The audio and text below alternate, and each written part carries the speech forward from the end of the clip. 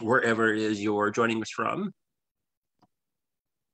And again, this is the First Lady Lou Hoover program, and I'm joined tonight by my friend Andrew Och, who I always enjoy listening to speak because he's super knowledgeable, very passionate, very friendly, just all around great guy.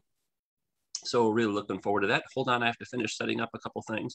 Just let's go over a few housekeeping items before we officially begin. So for those of you who have not done so already, we always welcome people to introduce themselves. If you want to tell us your first name, where you're connecting from, and your favorite first lady, it's always fascinating to find out where people are joining us from.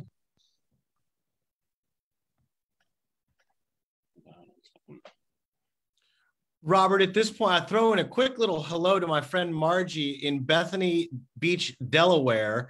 I know that she's got a group of ladies assembled with some hors d'oeuvres and a nice spread there for a Friday. Oh, awesome. Evening. It's wonderful to have them here tonight, and I just wanted to say hello. Oh, yeah, welcome. Thanks for joining us and appreciate you. Hope that you're having good weather in Bethany Beach.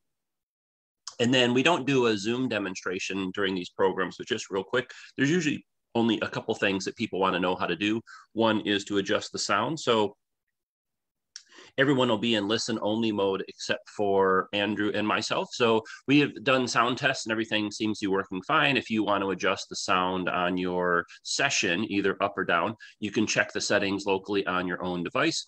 If you want to adjust the screen display so that the slides that we're going to be showing take up the full screen, if that's not currently happening in Zoom on your device, look for something called either view or view options, and there's something called side-by-side mode that you can check off.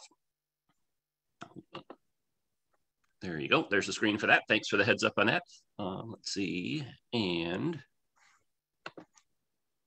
so for those of you not familiar with us, we're Washington, D.C. History and Culture. We're a nonprofit community organization. And I'm kind of sort of more the MC tonight than the host. Andrew's the actual expert on Lou Hoover. And this is actually our fourth program we've done. We've done almost one every month. So Andrew spoke initially just kind of about the first ladies in general was our first presentation. It was really fascinating to get his perspective on them. And then we followed that up with, we had a special program just on Abigail Adams. That was the second program. And then the third one was, we did Lucy Hayes. And then tonight is, oh, before we get into tonight, so all those other three programs are recorded and they're on our YouTube page. You can find them on Washington, D.C. History and Culture. I can email out the links when we're done, or I can also put them, I'll put them in the chat in Zoom and whatnot, so you can pull those up. But tonight we're going to be talking about Lou Hoover. And I really like these programs that Andrew's been doing because it's very knowledgeable. It really gives a lot of insight into the first ladies as people. What were they really like as individuals? How were they kind of similar or different to other people of their era, et cetera, et cetera. So Andrew always does a great job. So with that, I'm going to turn things over to him. So Andrew, take it away. It's all yours. And throughout our program, if you have any questions or comments, type them in the chat or the Q&A or the comments, and we'll send those off to Andrew once he's finished, though. We'll wait till he's all done. And you are seeing my screen, Robert? I can. It came up perfectly. Okay, wonderful. And welcome, everybody. Robert, thank you for that great introduction. It's fantastic to be here with everyone. I appreciate you spending some of your Friday evening, some of your Friday night, whatever you're doing. And it's going to be fun. This is a different kind of history speech. I'm not a traditional historian. I didn't go to school to be a historian. I didn't go to school to be an author, although I've always written and done a lot of writing in my career as a television producer. And that's how I come to you as the First Ladies Man. But it's really these ladies that made me the First Ladies Man. These ladies made me a historian. I had the good fortune of being in the right place at the right time when a friend of mine at C-SPAN needed a series producer for their White House Historical Association and C-SPAN series, First Ladies, Influence and Image. It aired from President's Day 2013 to President's Day 2014. It's available at firstladiesman.com on the video page. You can go right there and it links you right to the C-SPAN page. You can also buy my books. Would love to sign some books for you and get the full story on all of these women for all of my travels. These books currently go from Martha Washington all the way up to and through when Melania Trump became the First Lady. And I'm now studying Dr. Jill Biden and seeing what she's going to do with the role. And these volumes will expand, and I continue my travels and continue telling these stories of these incredible women that revealed themselves to me to have all been a major influence, all been an influence on our modern world in ways that we didn't know, and an influence on their husbands' administrations in ways that we didn't know, because we typically are not taught this. And even when you go to these locations that I went to, every library, church, school, cemetery, birthplace, train station, general store, for every First Lady, Martha Washington, the series covered up through Michelle Obama. And then, as I mentioned, I continue on through Melania Trump in these books and Dr. Jill Biden now. But again, like these First Ladies are not formally trained. There's no First Ladies 101 in college. There's no job description to First Lady. They don't even have to assume the duties of First Ladies, and many women did not. Primarily in the 1800s than we know in the 1900s and 2000s. But many First Ladies were either by age or did not desire the role, or health kept many women out of this. Not again in modern times. The last time where a non-wife, a woman not married to the president, handled the First Lady duties was when Woodrow Wilson's first wife, Ellen, died in the White House. And then his eldest daughter, Margaret, took over the duties until he got married again to Edith Wilson. That's a whole nother story. We'll do the Wilson women for sure. They're too important not to, both of them actually. But a slight review for some who have heard me before, but if you're new to me and this group and understand, America wouldn't be America without Martha Washington. That's about as plainly as I put it. And I give this historical reference and precedent because, again, these women are not widely studied, all of them. The Lou Hoover, the one we're going to talk to about tonight, was not a First Lady that I knew very well, wasn't a First Lady that I would even name if I were naming 5, 10, 15, 20 First Ladies. Sort of a hidden administration, shadowed by the Great Depression and a single term, but two of the most accomplished people to ever live in the White House as president and First Lady. But getting back to George and Martha Washington, Martha Washington was left a widow at 26, and her first husband left her extremely well off with 8,000 acres of tobacco land, 4 to 5 times the Virginia state governor's annual salary, cash in hand, silver, a lot of real estate in Williamsburg. She's essentially one of the first successful female CEOs of the colonies. And if she could not manage this corporation, basically, all of this wealth, all of this real estate, all of these finances, George Washington would have had to do this when they married. And if George Washington had to do that, he could not go out and general and command this revolution. And to think that Martha was on board with this, that Martha also went to all of the winter encampments of the Revolutionary War to help politic, to help entertain, to help bring foreign dignitaries that were paying for the revolution, other military leaders together. I mean, they couldn't all talk on the phone. They had to come together during these winter encampments to really plan this revolution against one of the most powerful forces in the world at the time. This is a highly capable, a highly intelligent, and a necessary woman in the story and the formation of the United States of America. And without the United States of America, the modern world looks very differently. That's a very quick overview because I do want to get to Lou Hoover and talk about her, but that's how important these women have been from the beginning. Again, in a role that is not elected, not paid, not defined, and each woman is left to make it her own, and she does, and leaves this mark, even if we don't know about it currently. They've all left a mark on the White House, on the United States, and thus the world around us, the modern world that we enjoy today. So let's get to Lou Hoover. Let's talk about why Lou Hoover. When I am asked always from the very, very beginning, who's your favorite First Lady? We asked you that tonight when you're logging on. Who's your favorite First Lady and why? Well, people ask me, and that's an impossible question for me to answer. And I qualify it always. And I say, if I have to pick one, if it's life or death, if I'm on a desert island and it means the difference between me eating or not eating or living or not surviving on this island, if I had to pick one, it would be Lou Hoover. Lou Hoover is one of my all-time favorite first ladies for a number of reasons. Lou Hoover revealed herself to me to be, again, as I mentioned, one of the most capable, one of the most remarkable women to ever hold the title of First Lady, and her and Herbert Hoover, two of the most capable and incredible human beings to ever live in the White House. Now, this also, during my travels, during my journey, was the furthest west that I'd gotten. I hadn't gotten out of St. Louis or Ohio. My gosh, I spent so much time in Ohio driving around from one end to the other. And then in season 2, I spent a lot of time driving through Texas, as you would imagine, for 3 different first ladies there. But Lou gave me a chance to get west of the Mississippi, to really expand my map and my reach and go to the birthplace of Herbert Hoover. Now, this is also the Hoover Museum and Library in West Branch is the first of all of the libraries, the presidential libraries and museums to be run by the National Archives and Records Administration.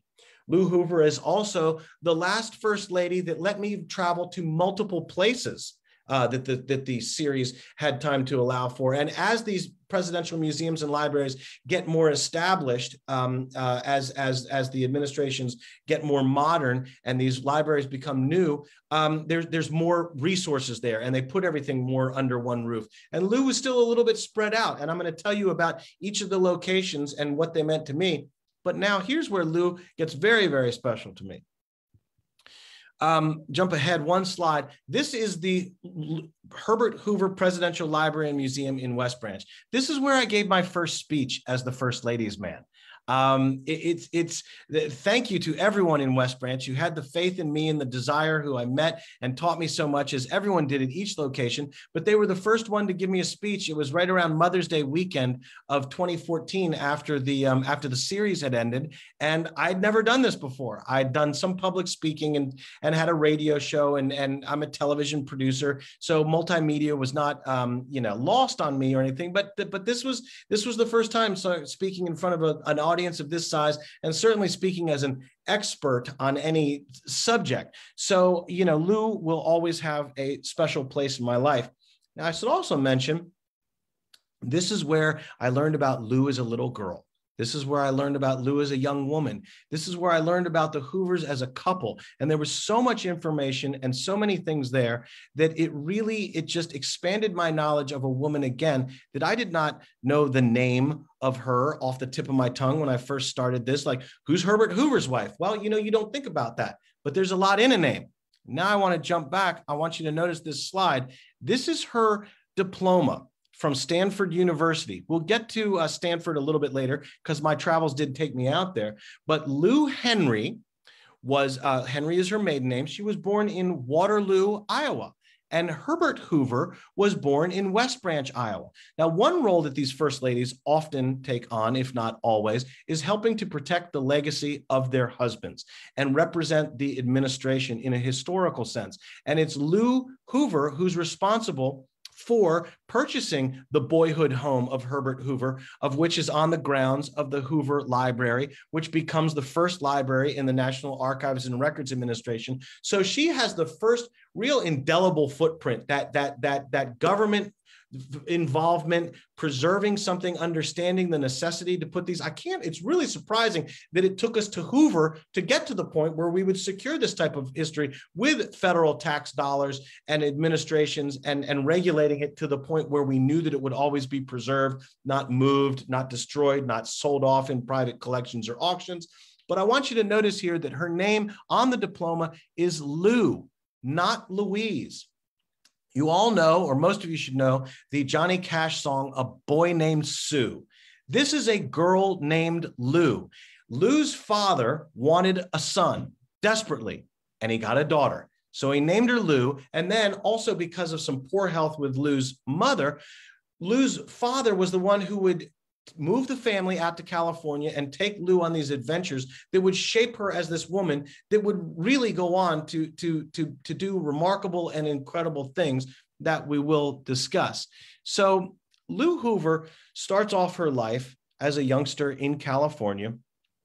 And it's strange because Lou Hoover, Lou Henry, and Herbert Hoover, both born in Iowa, both end up in California. Now, Herbert Hoover is our second orphaned president.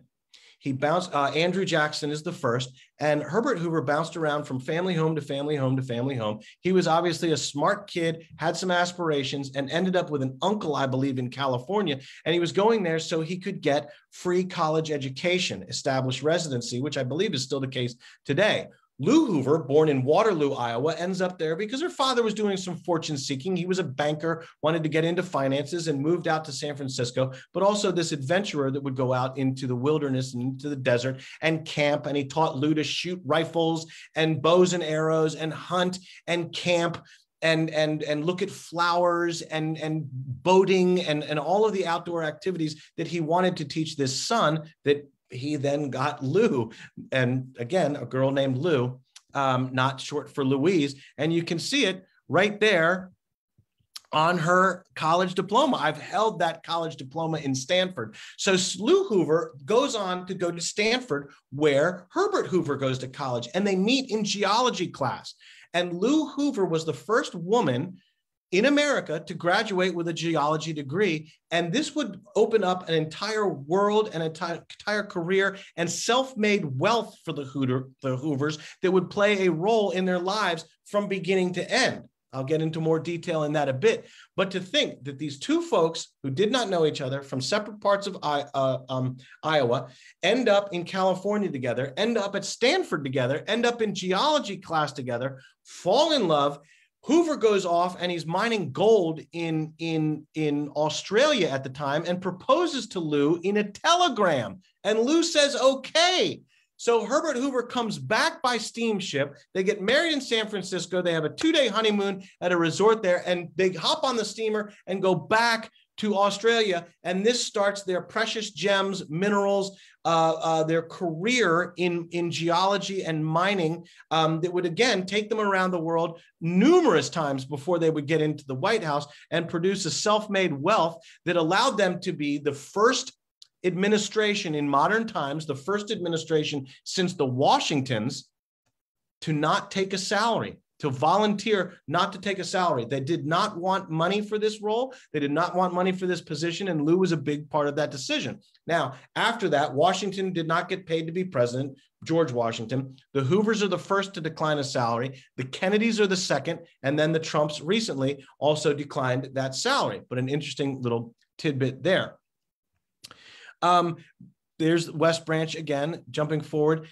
Something that is interesting. Before my first speech, I just wanted to mention that it's very interesting to me, and it's a special moment for me before I speak at a museum. And when I went there to learn about each of these first ladies, is to stop by and see their final resting place, and to almost just have a private, quiet conversation in my head to thank them for sharing so much. Because especially as you go further and further back, I think in modern times, we all know that their lives become an open book during the campaign season, unfortunately, in some capacities. But we know so much more about them. But the fact that they do take this role of public service, they are, I think, at least intending in each and every case to do the right thing, more so even in the case of the First Lady, and to be able to read these letters and share these things. And I'm going to share some very intimate, special things about Lou Hoover here in a moment. But Lou and Herbert Hoover, as I mentioned, traveled around the world. They developed this great wealth, and they were so capable and so accomplished before they got into the White House. You wonder where this comes from, and you want to know what type of girl Lou was. And I mentioned that she was taken by her father. That is a young teenage Lou Hoover with rifle in hand on a burro, about to go out with her father into the wilderness of California again. Lou kept journals, endless journals, where she would go camping. She would draw pictures of her campsites. She would identify flowers. She would identify animals. She would write about her adventures with her father that she would have. Like I say, raised primarily by her father. Her mother was not in poor health. And Lou had one younger sister, 8 years younger. And I think that younger sister stayed behind quite a bit as Lou would go out into these adventures. She developed this love of the outdoors, this love of this Annie Oakley lifestyle, developed these hobbies, learned how to shoot, learned how to fish, learned how to cook over a campfire, archery, all the things that I mentioned that she gravitated to, which then turned into this love of geology when she gets to Stanford and meets Herbert Hoover. But on one of her journals that she wrote for a composition for school is dated January 20th of 1890. 1890. This would be years, decades before women could vote, before women were, I guess in the mid 1800s, we were starting to see women get formal educations and go to college and things like this. But Lou, again, the first woman to graduate with a geology degree. And if you saw, I couldn't find any. I know that they're out there, and you can search on Google for this, and they definitely have them at the museum. The uniform that Lou would have to wear to go out into the field was a, neck to ankle flannel, thick dress where he's just, I was sweating looking at the picture, thinking about her go out to study these rocks and learn about geology with her little pick. And they have all of her kit there at Stanford University that she would use to learn about these rocks and gems and stones and everything out in her field work for her college degree. And to think about it, you almost get the vision of a Civil War soldier in just this thick wool, heavy protecting, again, like neck to ankle, that again, it made me sweat to look at it. But back to this essay that she wrote, January 20th of 1890, and it is titled Independent Girl. This is an unusual brain. This is an unusual process of thought. This is an unusual woman. This is a woman who is already writing about stepping outside of traditional roles that we still struggle with today, that we still see some women, some young girls held back, told they can't do things. These women, they were so accomplished, all of them. So they would kind of, out of necessity, because of what society held from them or kept from them, would have to hitch these wagons, their wagons, to these men if they were going to get these ideas out. And a lot of them, like I mentioned, Martha Washington, George Washington married up. We can say it. Most of the founding fathers did. And I think it's because these women had these ideas. They had these independent thoughts. They had these aspirations, this natural intelligence and aptitude, that they found these rising star men. They found this man, Lou found this man in geology class at Stanford that would be this self-made millionaire. And a lot of them couldn't predict that these careers would take them to the White House. And especially early on, my gosh, for Martha Washington and the beginning of the 1700s and early 1800s, there was no definition of this role even remotely, beyond the fact that the role is still not defined today. There is no instructions, no A, B, and C. It's unelected, it's unpaid, yet these women do so much with it. Independent Girl, January 20th, 1890. I'm going to read a small excerpt from her journal entry, from her composition, her school composition that was written in her journal, from Unusual for Their Time on the Road with America's First Ladies, Volume 2, which is what Lou Hoover has in it. And Lou Hoover writes, Independent Girl, January 30th of 1890, and this is what she says in it. Sooner or later, she will meet a spirit equally as independent as her own, and then there is a clash of mortal combat, or they unite forces with combined strength to go forth and meet the world. Lou Hoover wrote that at 16 years old. Later in college, as a young woman, she would meet Herbert Hoover, and I'm sure there was a little bit of clash, as a strong personality as she did, but then they did unite forces. They did get married. They did have the combined strength that went forth to meet the world, all the way to the White House. It gives me goosebumps. It literally gives me goosebumps to read this, of a 16-year-old girl. And imagine in 1890 what Lou Henry was told that she couldn't do. Think of what she couldn't do as a grown woman. Think of what she couldn't do in the early 1900s. Think of what she still couldn't do by the time she got into the White House. Vote. But she was an independent girl in her mind in the 1890s. I can't overstate that.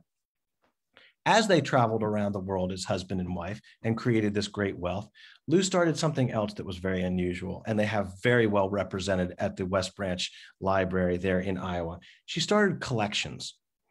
And collections, she had one of the largest, she ended up with one of the largest blue and white china collections, Ming Dynasty and other specific dynasties from when she was in China. They were in China during the Boxer Rebellion. She actually wrote to a friend. There's a letter that they have there at the museum library in Iowa that describes that her friend was, I guess she was invited to come and stay with them in China.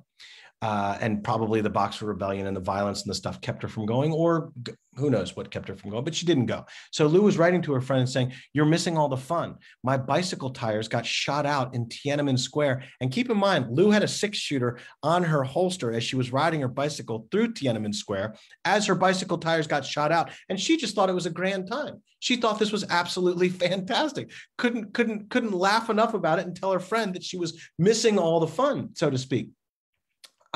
This was the type of woman Lou was throughout her entire life, this adventurer, as we see her sitting there on the burro. There's a picture of Lou a little bit older. We'll get to that Girl Scout uniform, which plays a role. So about her collections, she collected the blue and white china from when she was in Asia.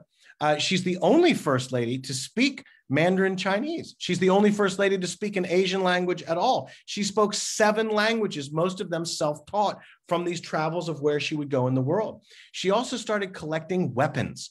She has a weapons collection. Some of the weapons she has in her collection, you'll read in the book, they don't even know what the weapons are for. They know where they come from, but there are spears, swords, daggers, guns, hatchets, axes, probably 15, 20 some boomerangs from when she was in Australia. And the way that they're cared for and were displayed in the various homes that they would have, and it's quite extensive. It is a massively extensive weapons collection. They were also in London for a considerable amount of time, right about the time of World War I, when World War I was breaking out. And they had a pewter collection. They were in London mining pewter, and that was the gem or mineral of the time that was working. And this is where we start to see just what capable and philanthropic thinking people these are, willing to put anyone else before themselves, willing to sacrifice any kind of wealth to help other people without any expectation of being paid back. As they were in Europe, in London, beginning of World War I, they could see the handwriting on the wall. Everyone could see it. So what Lou and Herbert Hoover did was they started funding safe houses for American diplomats, wives and children of diplomats, expats, people that needed to get out. And the government couldn't move these people out as quickly as they liked. And so the Hoovers would pay for these houses to get the people closer to the ships that would get them across the sea, across the Atlantic Ocean, back to America, where it was safe before things really unfolded in Europe with World War I. I mean, America wasn't even involved in the war yet, or hadn't declared war. It would have been the Wilson administration at that point. And this is what Lou and Herbert Hoover did, because it's just, they had the money, they had the means. Why would they not? Why would they not pay for these safe houses? Why would they not pay for the transportation of these people to get back home to America where it would be safe? And then during World War I, the Hoovers, I'm not sure what really drove this desire, but they kept the Belgian lace industry alive. And I'm told, at least at one point in time, in Belgium is where the only place in the world outside of the United States for a considerable amount of time, and maybe even to this day, that has a statue of a U.S. president. And that's how much they revered the Hoovers for doing what they did to keep that Belgian lace industry alive as just something else that they saw a need for, and went in and did that because they had the means and they could do it. Just truly, truly remarkable people. Now, I should mention the Girl Scout, because when they were in London, and Lou always said that she was a Girl Scout before there were Girl Scouts. And we could see that from the Burrow picture. Lou Hoover was the first lady, or former first lady, I think at the time, to become an honorary Girl Scout. She was instrumental in bringing what was the English, the British version of Girl Scouts to the United States. She was also part of the planning and the structuring and implementation of the first Girl Scout cookie drive. So whether you love Girl Scout cookies or you hate that time of year because you know you're going to sit down and eat a whole box sitting watching TV, a Thin Mints or Do-si-dos are my personal favorite. You've got Lou Hoover to thank in part for those Girl Scout cookies. She also loved technology. She's the first lady to do a regular radio address. Just the endless foresight and embracing of the world around her. Lou also had one of the first movie cameras, one of the first consumer grade movie cameras, and took all these home movies that they also have at the Hoover Museum there in West Branch. On steamer ships as they would go around the world and across countries and cross continents and do their work and to embrace this type of radio. And there she is in her Girl Scout uniform. It's just absolutely fantastic what this woman saw in the world around her and the need to share it and embrace it. That combined with the philanthropy, that combined with the selflessness of giving these funds to help American citizens get out of Europe is stuff that we would see all throughout their life. This is an interesting aspect to think about how capable these folks were, how productive they were, how helpful they were, but we don't remember them for that. When we think of Hoover, generally, we think of the Great Depression.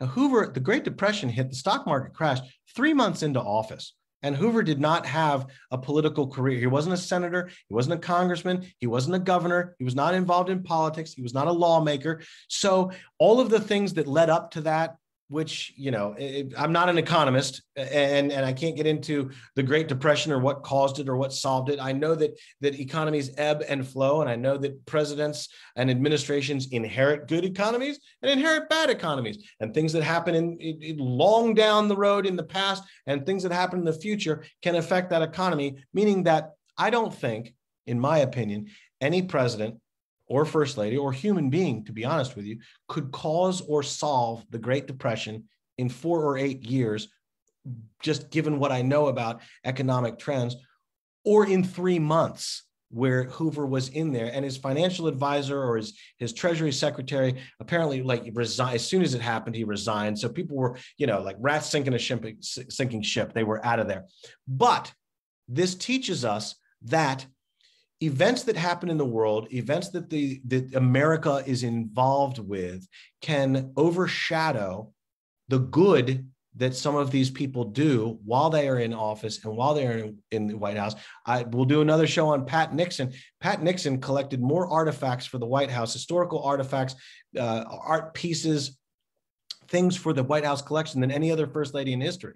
We don't know this. We don't know about a lot of her travels, widely known because of Watergate and other things that happened. The Great Depression is kind of Hoover's Watergate. It's Hoover's scandal. It's Hoover's problem. And then this incredibly productive, capable, and giving woman is swept aside under the carpets of history because of the Great Depression.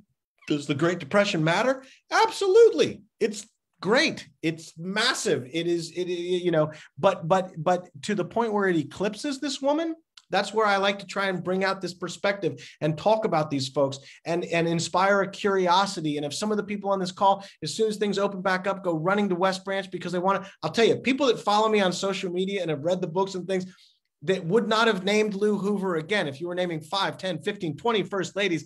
They now, when I put up daily posts and one happens to be about Lou Hoover, people write in there, Lou. I mean, Lou is a favorite. A lot of people, a friend of mine, a radio host in Maine, named her car Lou Hoover named her car Lou after Lou Hoover. So that makes me smile. That makes my heart happy to know that people now understand Lou Hoover and the greatness that was Lou Hoover, that was formerly or commonly eclipsed by the Depression and things like that.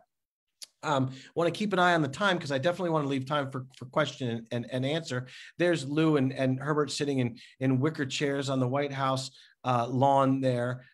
Just some lovely shots. There's one. It's always, I love that picture of Lou. It's so great. I want to talk about the Lou Henry Hoover house in Stanford. Another great accomplishment of Lou Hoover is that she designed two of the houses that the Hoovers would live in. We'll get to the next one in just a minute because it's another location that I could get to. And this is a magnificent house. This is currently the president of Stanford's home. But if you look, you can see all these little steps. It's kind of like an adobe, but there's archways. There's Native American influences. And at the Hoover Institute at Stanford University, they have some of the original drawings, some of the original plans that Lou worked with an architect, and she designed a lot of these balconies and a lot of these rooftop decks and the chimney and archways and things in the house. Here it is from the back. And I was able to walk around the entire house. Someone from the college gave me a grand tour of the place. You can see like the steps that go up. I mean, she just had an incredible mind with no formal training of an architect. She was a geologist. Again, she did not take a lot of these languages that she learned in her travels. And it's funny, the Hoovers would speak for the rest of their lives together in Mandarin Chinese if they wanted to have private conversations and off to the side, because, you know, a lot of people speak Spanish, a lot of people speak the Romance languages, but if you get in a room, in a lot of rooms, you're probably the only person that speaks Mandarin Chinese, and they could throw some stuff back and forth to each other. Again, with the China and the jade that they were mining when they were in China, whenever President Herbert Hoover would go away on a trip, he'd bring Lou, if she didn't go with him, if she was home with the kids or in another part of the world or back in California for whatever reason, he would bring her a little token of each of the places. There's a beautiful jade dragon that he brought Lou back from one of the trips to China that he went on, and that personalized them as well to me. You know, each of the locations and each of the women revealed themselves to me in different ways that personalized them. And that allows me to relate to them and write about them in a way that other people can relate. I think my dad's on the call here, the meetup tonight as well. And I remember my dad traveled a lot. He was a mechanical engineer and traveled to companies all across the United States when I was young. And he would bring me the little actual metal silverware. I thought the little tiny metal silverware that you would get on flights back in the day was fantastic, or like a t-shirt or something like that. But I remember very clearly I had, like, you know, United or Pan Am or Continental, all the different silverware from all the stuff, because he, you know, kind of tuck it in there and bring it as a little gift for me, which was neat. And that made the Hoovers relatable, because they would bring, I still do that for people with all my travels. I bring like refrigerator magnets, Heather, my significant other, gets a little Limoges, a little ceramic box from any place that I can find one when we travel and not together. So, you know, seeing these people as human lets you look at them and judge them a little bit differently, or not judge them at all. Especially when it comes to the women, because they're not as political and in that arena, that elected or that paid arena that they are in. But Stanford showed me a lot. It showed me the Lou Hoover diploma. I got to see where the Hoovers met, where the Hoovers would build this grand house with the wealth that they had accumulated running all over the world, and call this home base, and call California with all of their travels. You can see inside, you know, just the grand features of this that Lou had a hand in, again, with no formal training, no architecture degree, just, again, a remarkably intelligent and naturally capable woman, which I just think is absolutely fantastic. And to see where they met, where they got this education, and she became the first woman with a geology degree. This is their home in Shenandoah Valley, their vacation home, their summer White House, if you will, before Camp David was built by the Eisenhowers, and where presidents would go and retreat, or before they had their own ranches to go back to, or vacation in Martha's Vineyard or Hawaii or Mar-a-Lago, or all the different places where presidents now seem to run off to in vacation. The Hoovers purchased a large chunk of land for, my gosh, like almost no money, where these two rivers came together. Hoover was a big fly fisherman, and he needed a place, as most presidents do. Theodore Roosevelt had a neat little cabin in Keene, Virginia, called Pine Knot. And these earlier presidents would typically keep a place that was pretty close because transportation was not as accessible or as advanced as it is now. So they didn't want to go too far. But along what is now Skyline Drive, the Hoovers stood there and overlooked this beautiful valley. And Hoover said it was as pretty as any place he'd been in the world. And they had been around the world. And these two streams came together, and Hoover could fly fish. And once again, Lou stepped up and designed this house with open windows that would move almost as like wings to let the breeze in, from the cross breeze from this valley. When they first went through, there was no way to get to this land. No road was punched through, and they went on horseback. And the Hoovers bought this with their own money again. And they were like, well, you're a president, you can allot some money, but the Great Depression was going as there's not extra money. I have this money. I'm not taking any salary. We'll pay for it. And I think it was only a few $1,000s to buy a couple thousand acres in this valley. And now it's a national park, and you can go down there and you can walk in and see this. That's Lou's front room, completely redesigned from letters that Lou would write. And she would sit at that desk and look out at the two rivers and watch her husband fish. And there's a little bridge. And she wrote very fondly about the different things that she decorated in the house and what she kept on her desk, and wrote letters, had representatives of the Girl Scouts there. She designed 2 different fireplaces in camp because she always wanted to keep the smell of fire around. She loved that naturally burning, and would have lots of friends out and people from the Girl Scout to have retreats and things like that and sit around by campfire. And they wrote letters and sang songs and fished and did what it is you do out at camp. There's a fantastic story. As a geologist, Lou went around and collected all of these rocks. She collected rocks from the area and made pathways. If I go back to you can start to see it right there at the bottom of the screen off of the steps. You can see these rocks and the pathways that would go all around camp and would lead to the different fireplaces, the stone fireplaces, the chimneys for them, and the campfires that were built with all rocks from around the area that she went out and collected herself. Well, she had gone back to the White House. When they did finally build a road, backtracking a little bit, the Hoovers were about to pay for that themselves too. I think someone from the Department of Defense finally got them to agree to let the Army Corps of Marines build the road, because they said the Marines need training. The Marines need to know how to do this. The Marines are on our dime, on our time, on our paycheck. Let's get them out there and let them do some stuff. So they did punch the road through and get them access to their Rapidan Camp in the Shenandoah Valley. But while the Hoovers were back at the White House at one point, the Marines thought it would be a great idea, as they were sitting around camp, to paint all the rocks so they could see the pathways better. I guess they didn't know that Lou had collected the rocks themselves, wanted the natural beauty of the surroundings of the Shenandoah Valley and the creeks and the rocks, and that they were geologists and all this other stuff. Word didn't make it to this team of Marines that were out there, and they painted all the rocks white. Lou came back the next weekend or whenever they were coming back out there to relax and sit around, and saw all of her rocks and all of her pathways painted. She called one of the officers and said, "Thank you so much. I understand the effort here. I understand the gesture, but we're going to need to get rid of all these painted rocks, and we're all going to need to go out and collect more rocks, because that's the point of it, to have it be a natural wonder." And I always get a kick out of that story there in looking at this beautiful cabin that, I mean, I'd stay there now any given time. It's absolutely wonderful. And we can see the Hoovers there. They are a big, huge deck. I think the deck that overlooked all the rhododendron and the big, tall evergreens and everything by the rivers, by the 2 streams there. I think the deck was bigger than the house, to be honest with you. And there the Hoovers are. There's that beautiful bridge that goes across one of the creeks where Hoover would sit and stand, fish, where he would relax and try and clear his mind and try and figure out what was one of, if not the greatest economic downturns in our country's history. I want to go back here and look at this picture and tell you one of the most remarkable stories about Lou Hoover specifically.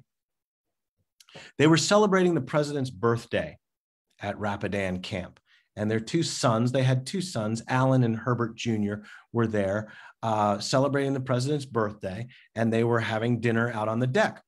Well, a boy wandered into camp from the local Appalachian Mountains there that form the Shenandoah Valley, and walked in, and he was holding a cage.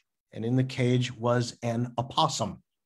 And the boy gave it to the president and first lady and explained that in these parts, this is what we do for people on their birthday. We give them a meal.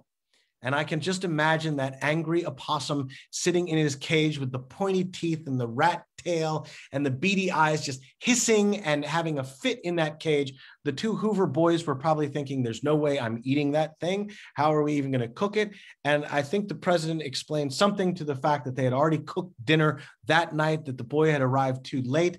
And they said that they would have it the next evening or prepare it some other time. I'm sure Secret Service took the possum and out to the side and let it go in the woods and shoot it off. They never ate the animal, but graciously accepted it. Lou was more interested in where the boy lived, and not only where the boy lived, where he went to school. And she asked, she said, where do you live? Oh, I live over the mountain some way with my brothers and sisters and family. And she said, well, where do you go to school? He said, we don't have a school. She said, okay, well, you're homeschooled then. I guess, sure. She said, well, do you read? You know, who teaches you to read? And he said, well, I can't read. Who teaches you to write? Well, I don't write very well. And I, you can't spell his name and things like that. And math was completely out of the question for the boy. And so the Hoovers did what the Hoovers always did. They used their own privilege, their own finances, their own wealth and station in life, and they built a school. It's called the President's School. Then they paid for the salaries of the teacher, and they brought all the kids from the area and they gave these children an education. They paid for the construction of the school, the physical building. They paid for the books. They paid for the teachers' salaries. I'm sure it weren't huge classes and it wasn't a great number of people that they put together, but this is what they did. Later in life, Lou Hoover was living in New York. They had an apartment in the Waldorf, Astoria, and she had a desk in her office. And after Lou passed away, they were going through some of her belongings and looking through her desk, and they found a box. And in that box was a stack of checks. They were written to Lou Hoover, but they were not cashed. And that stack of checks was from a handful of students from the President's School in Shenandoah Valley. They were attempting to pay Lou Hoover back for paying for their college education. The ones with the aptitude, the ability, and the desire to go on to get a college education, but in no way could afford it. Lou Hoover paid for their college education. Some of them tried to pay back. I don't know the amounts or things like that. It's just the gesture. And Lou took the checks and probably said thank you and just never cashed them and kept them as souvenirs. I think that punctuates the points that I'm trying to make about just the good nature of these two human beings and what they wanted to do for the world around them. While they wanted to be successful, they had these adventures. They went around the world numerous times, created this wealth, got put in the right place at the wrong time, but never stopped helping people, never stopped embracing technology, never stopped learning. The languages, the architecture, the everything that would go in, that would prove that Lou Hoover is quite possibly one of the most unusual for her time that I met in all of my travels. Just a remarkably, incredibly loving and caring individual that I got to know through her letters. She was an independent girl. She was an independent girl that did meet her equal, that did clash to a certain point, that did go on to conquer that world together and make her mark on the world and the modern world, but only to be swept under the historical blanket, under the historical carpets of the Great Depression. Again, significant and a huge factor, but not one that should erase their accomplishments and what they did. I think I want to leave it there. You know, it's just such a great story of giving back and what they do. And I want to take some questions. I see the chat is going. There's so much more from all of these three locations to go to in the book. If it made sense, I'd read the whole chapter to you here tonight. That's not why you're tuning in. You want to hear a little bit different perspective. But Robert, do we have some questions and things? Oh yeah, we sure do. Yeah, you should do an audio version of your book. People could listen to it while they're it's in the word. The problem with an audio book is, and it's fun. I got to actually go back and sort of refresh a little bit of my memory and read the Lou Hoover chapter tonight before speaking to you. to you all. But I want to voice my own book. That's just the person that I am. I think I should. It's my words. It's my expression, and I know the material better than anyone else because I lived it. I walked the miles. But that means I actually have to have the time and the facility to sit down and read 2 volumes to make that audio book. But we'll make it happen at some point, hopefully sooner than later. Anyway, your questions, please. Oh yeah, I was just the Who you kind of touched on it, the Hoover's real love story. I visited West Branch, the museum, about a couple years ago, and I'd only budgeted an hour to stop there because I was on a work trip and I had a bunch of other stuff I had to do. But I ended up staying there for I think like 3 hours or 3 hours and 50. I knew a little bit about them, but not a lot. But it was just really, and if I wasn't for work, I could have stayed a lot longer. I had a meeting I had to call into, but yeah, I was really impressed with that site, with learning about the 2 of them. They just seemed like really fascinating people that you'd want to talk to and ask them questions about their, and the resources they have there, the letters between them and the journals that go back. Mm-hmm. I mean, there's journal entries for miles, and it just, I just bring up that one from 1890 because it's so significant to the woman that she would become and the woman that she was raised to be in a time when women weren't typically raised like that, so in any event.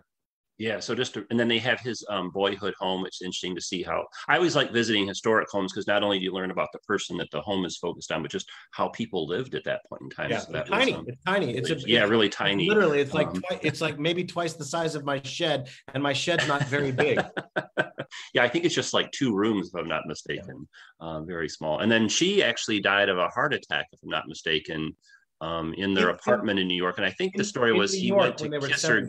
Yeah, I think he went to kiss her goodnight and came in and realized that she had had a heart attack. But he would end up living for 20 more years, but was really heartbroken and devastated. Very much so. Yeah, no, very true. What about, so yeah, there were a few questions that came in. Someone asked, what about children? Did the Hoovers have children? Yeah, they did. They had 2 sons, Alan and Herbert Jr. And there's grandchildren and great grandchildren that run the Hoover Institute at Stanford. But one of the wonderful stories, they would bring these children, these 2 sons, with them on their adventures. And here's another thing I failed to mention: Lou invented a rocking bassinet. She constructed this herself. It's part metal and part string and part rope kind of thing. And it was for the steamer ships that they would go on across the ocean, so it wouldn't tip over in the bad seas. I mean, there was nothing that this woman could not do. I'm sure she had one of the kids or both the kids, in a bassinet, and they went on one trip and one almost tipped over, or something happened in rough seas. And she said, well, I've got to create a more of a rocking, swinging, swaying crib or carriage bassinet for these children to keep them safe, because we're not going to stop our travels. It's just an incredibly accomplished woman. Okay. And then Angela asked, was she active in the women's suffrage movement at all? I know that was before she was the first lady. Yeah. She not that I saw, not hugely, not instrumentally. I'm sure she had strong opinions about it. I didn't see any writings, but you've got to think at that point in time, she's in foreign countries and doing so much travel outside of the United States that a lot of her time was spent with her husband building this wealth and doing these travels. Oh, okay. And then let's see, Mercy joining us on Facebook asks, has being a first lady historically been considered a position of honor and respect, and has it changed over the years and decades? Oh my gosh. Well, yes. I mean, it is a position of honor and respect. But has it always been that way? It had very much so. Very much. Okay, so. Good. One of the first problems we had as a country was what to call these people. The term First Lady did not come out. It was first used. The term First Lady was first used with Harriet Lane, who was President Buchanan's niece. President Buchanan, the only bachelor president not to marry. There's only 2 bachelor presidents that have been elected. James Buchanan, the 15th president of the United States, and Grover Cleveland. I forget what number. Grover Cleveland was something like 21 and 23. He had 2 non-consecutive terms, but Grover Cleveland got married while he was in the White House to Frances Mrs. Cleveland, the youngest First Lady, 21 years old when she married Grover at 49, a completely different story for a different meetup. Interesting nonetheless. But Harriet Lane was the first woman to be referred to as First Lady, but she was not the wife of a president. So the first Lady who was the wife of the president to be called First Lady was actually Lucy Hayes. But going back to the Washington days, highly respected. I mean, this was the woman married to the man who led the revolution that became this new country, and all First Ladies that would follow, highly revered. Mrs. Washington was referred to as Lady Washington, so always as a term of respect. I think a lot of our well, I don't want to get too much into modern time or politics at all, but I think a lot of that respect is leaving us, and I hope to see it come back. That would be nice. Let's see. Robin asked a question just more about First Ladies in general. Was there a particular First Lady that was considered the funniest or had the best sense of humor? Oh, that's a good question. And there were First Ladies that were always very good natured and good entertainers, especially good entertainers, and humor came into that. The ones that come to mind, Dolly Madison is the grand entertainer. No one threw parties like Dolly Madison, and the rum punches and the late hours and the dancing and the good times. But Mamie Eisenhower was an incredible entertainer and apparently a perfect hostess that started in the military career, Eisenhower's military career, entertaining the wives and families and other officers and things like that. Grace Coolidge was a very, very funny individual with a great nature, which is funny because she sort of, and this is similar to Dolly Madison, sort of contrasted their gruff, all business husbands. So it's sort of a yin and yang, opposites attract kind of thing. Grace Coolidge, you always see her smiling, and you see Silent Cal always almost frowning in the pictures. And Grace Coolidge, also known as the First Lady of Baseball, loved baseball. She was the scorekeeper for her college team and always loved going out to Washington Senators games in Washington, D.C. But her all-time favorite, being from Vermont, was the Boston Red Sox, the closest baseball team to that. But in modern times, I think one of the First Ladies with the best sense of humor was Nancy Reagan. Nancy Reagan could poke fun at herself. She went to a very famous gridiron dinner in Washington, D.C., and everyone gave, not everyone, a lot of people would give Nancy Reagan grief for being from Hollywood and being too fancy. She would say that she was trying to bring an elegance back to the White House that was known in the Kennedy White House and reestablish that. I think the Carters had more of a down-home feel. Each president and First Lady bring their own personalities to this. And I think that was a fun thing for a lot of people. But when Nancy Reagan came in from Hollywood and brought her Hollywood friends and things like that, wanted a little bit of more of a Kennedy-esque elegance and had the gowns and everything. So she went and almost to the emperor's new clothes. She came in all mismatched, almost dressed like a clown. There's a picture if you Google Nancy Reagan emperor's new clothes, not emperor's new clothes. What is the poem that I'm thinking of?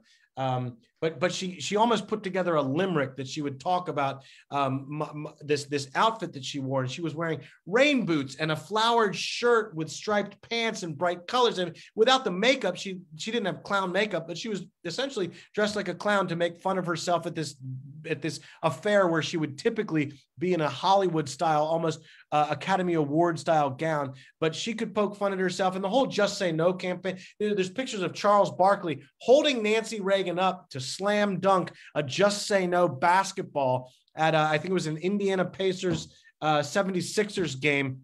During her Just Say No campaign, she would sit on Mr. T's lap, who was dressed up like Santa Claus around Christmas time to promote giving kids kids in need gifts and toys for tots type of thing, and would go on Different Strokes, the TV show, to promote the Just Say No her campaign and use a bit of that celebrity or that Hollywood power that she had to promote that campaign. Always with a little wink and a nod to show that she wasn't, I think, taking herself too terribly seriously, which I think is an important trait and quality. we're going to be celebrating her 100th birthday later this year because Nancy Reagan was born on July 6, 1921. So we'll have to do something special in July. I always thought that Lady Bird Johnson and Barbara Bush kind of like to joke around and, were very easygoing in that regard. Didn't take Barbara Bush, I'll tell you, Barbara, I can't even believe this question was asked to her in one of her 60 Minutes interviews. And I forget who gave the interview, but she said, the interviewer asked her, they said, what do you say to your critics that say that you're an older lady and you don't dress very well, or it was some kind of criticism, and she said, oh no, I dress just fine, I'm just not a very attractive person, or something along those lines, where she just that kind of stuff just rolled off her back. I will say this about Barbara Bush: for all the people that I know, or she said that she's a critics that criticize her appearance, and she said, no, I'm a fine looking woman, I just dress very poorly. I think that's what it was, something along those lines. But of all the people who have worked in all the different administrations, and this is fantastic that I got to meet all these people and talk to these different people that were Secret Service agents or pilots of Marine One or Air Force One or Air Force Two, pastry chefs, butlers, stewards, people that worked for the House, that worked for the White House, that worked for the structure, for the executive mansion, that worked in multiple administrations. They would work, anywhere from like Carter up through Reagan or Kennedy through whatever. I met a lovely woman in her 90s who still lives in Virginia. Wrote a book about Jacqueline Kennedy.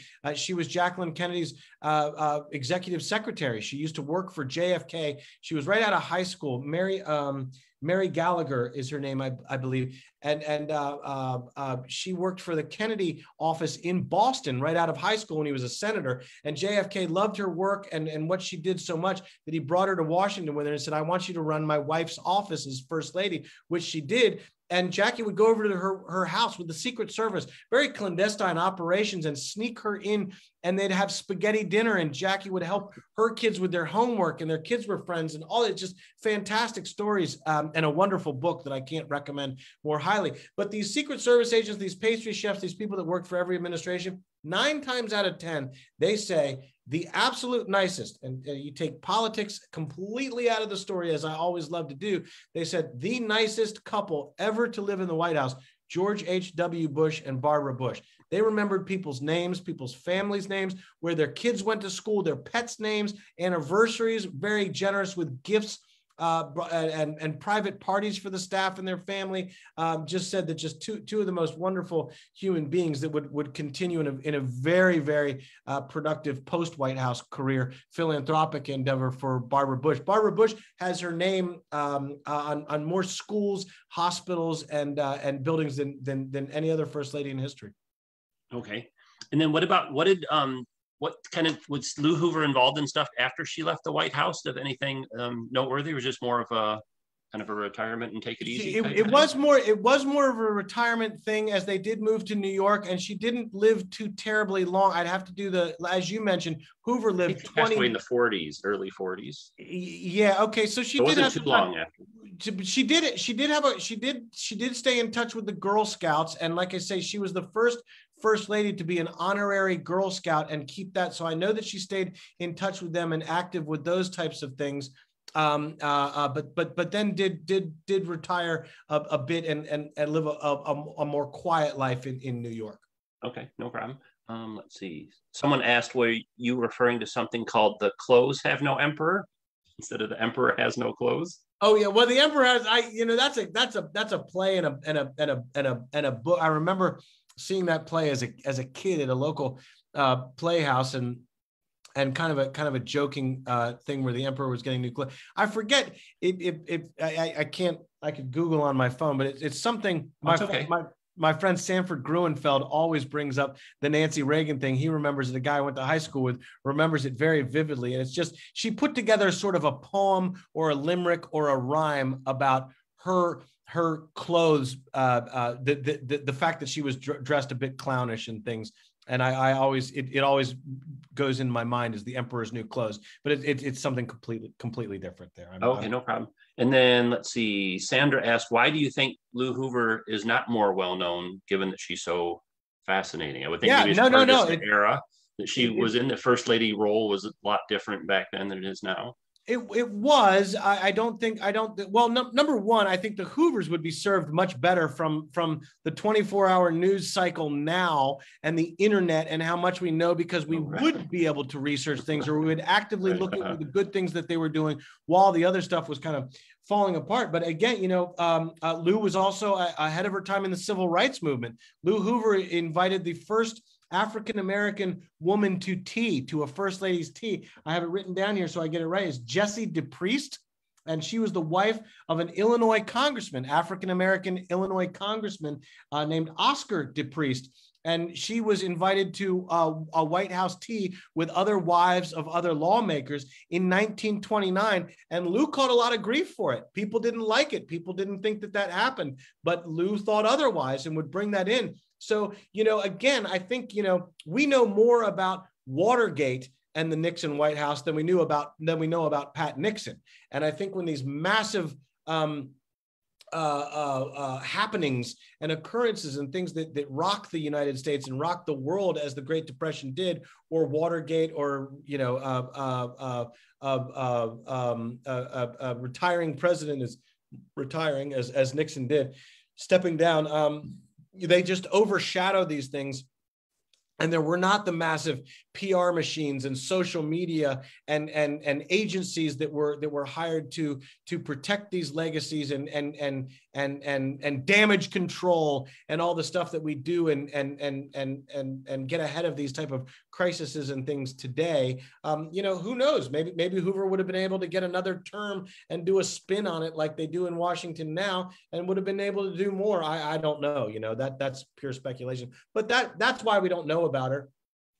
They would have pulled up her previous Twitter and Instagram posts from when she was in Asia. If she was right, or been like, hey, what about the school? What about all the good things I did? You would have had that damage control machine out there churning and burning all the things. They would have had her, making speeches and all these other things. But someone asked where the museum is. So this is just a quick map. It's in Iowa. So West Branch, Iowa, Hoover's birthplace. Yeah. So if you get a chance, check it out. Maybe when COVID ends, we can plan a group field trip there. It's actually not too far from like Chicago and Springfield, Illinois, and the Truman Library in Independence. There's so Missouri. many. I tell you, in the Hoover chapter, you'll see, again, I'm not a traditional historian. This isn't what I set out to do. These first ladies revealed themselves to me to be so remarkable. I felt that I had to.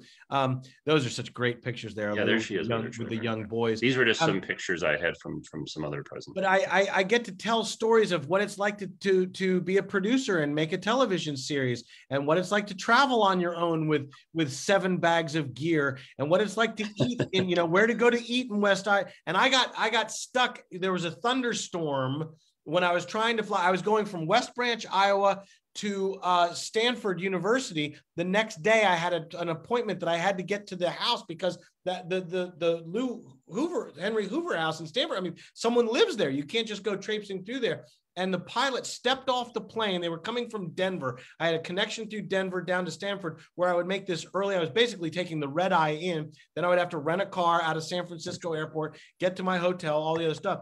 And the pilot stepped. I've never seen this before in my life. The pilot walked off the plane. As they got there, hours and hours late, they'd come through a lightning storm.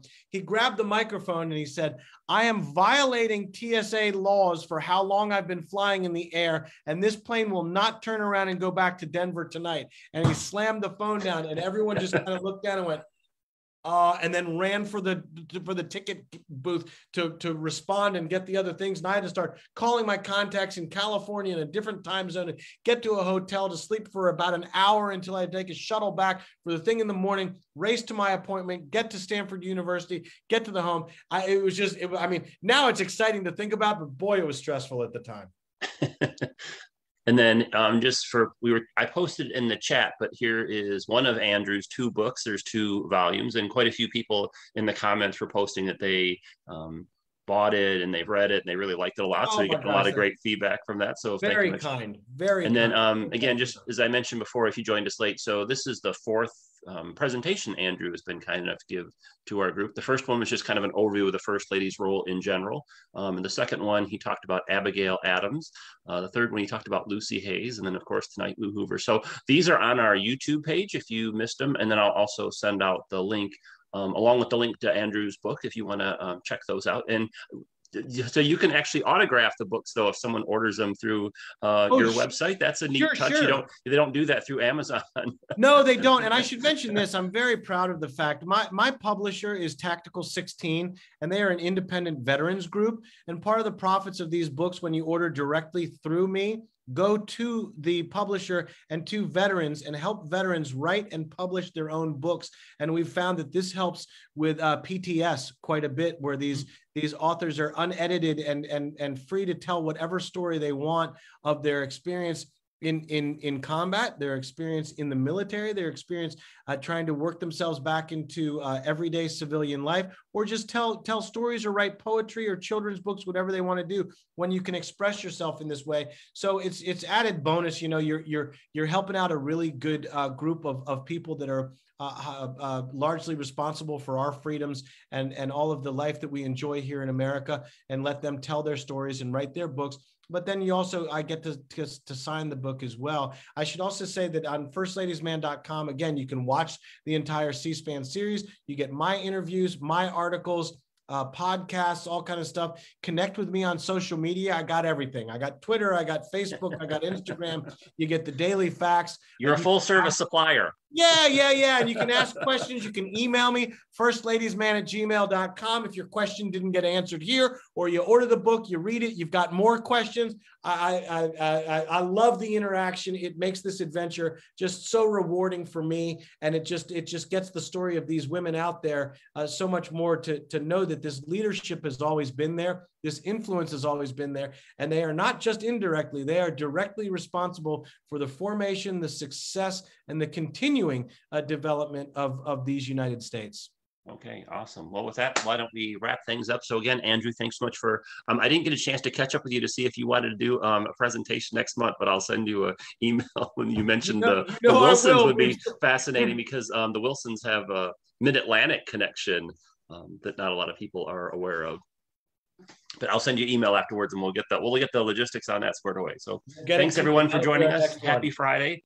Stay safe and enjoy the rest of your night and your weekend. And we hope we'll see you all in person someday in the near future.